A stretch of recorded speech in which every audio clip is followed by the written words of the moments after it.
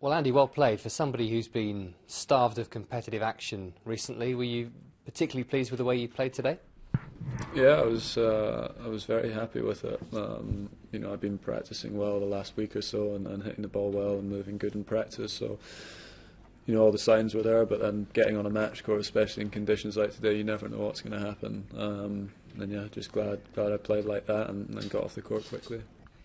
The temperature peaked at 42.2 Celsius about 10 minutes after your match started. So give us an idea of what it is like to play in conditions like that. It's not nice. I mean, all of the players will have been struggling today.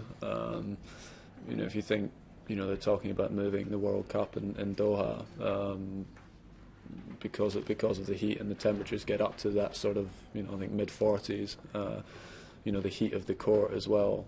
Because of the concrete, it feels even hotter than that when you're on the court on your feet and stuff, and even in the shade.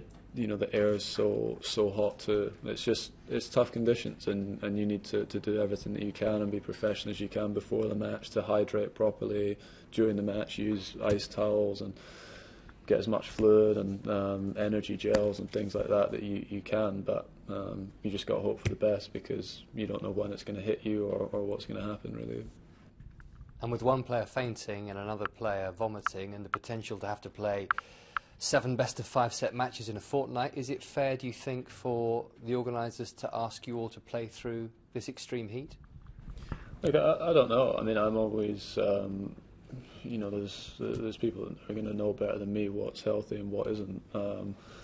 But you don't want something bad to happen to one of the players, and that's the thing. You know that if something bad happened to one of the players, they would change the rules. And obviously the signs, today is guys fainting and ball kids fainting and, people in the stands fainting. It's really, really tough, challenging conditions, and I don't know even what the heat rule is. None of the players really do know exactly what the rules are when we would come off the court, because there's no, like you say, it's 42.2 degrees, but that isn't relevant to whether we come on or off the court. So they do some wet ball breeding, which I don't even know what that means, and no one does, so I think that maybe that needs to change.